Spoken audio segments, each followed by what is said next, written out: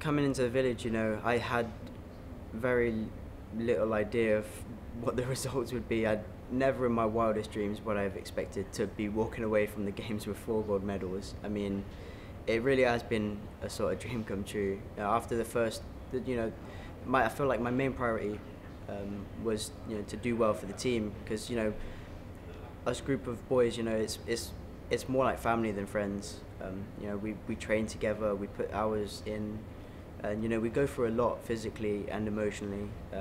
But to be able to support each other and do well, like it really means everything. But yeah, after the first day, I was absolutely over the moon.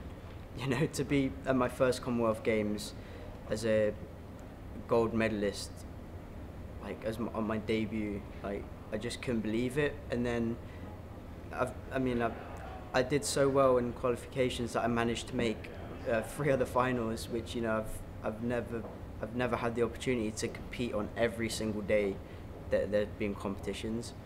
I just felt grateful for all of those opportunities. And I wanted to enjoy the moment and kind of just soak everything up and just take everything day by day. So the National Lottery is a huge part of this sport.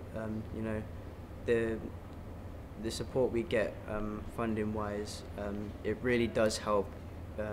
I probably wouldn't be able to do this sport as well as we could. Like the support that we get, like it means that I can train gymnastics as my career, and I don't have to worry about trying to find a job outside of gymnastics. Because it's a really physically demanding sport, and at the end of your training day you just want to go back home and relax. But yeah, I'm really grateful for all the support.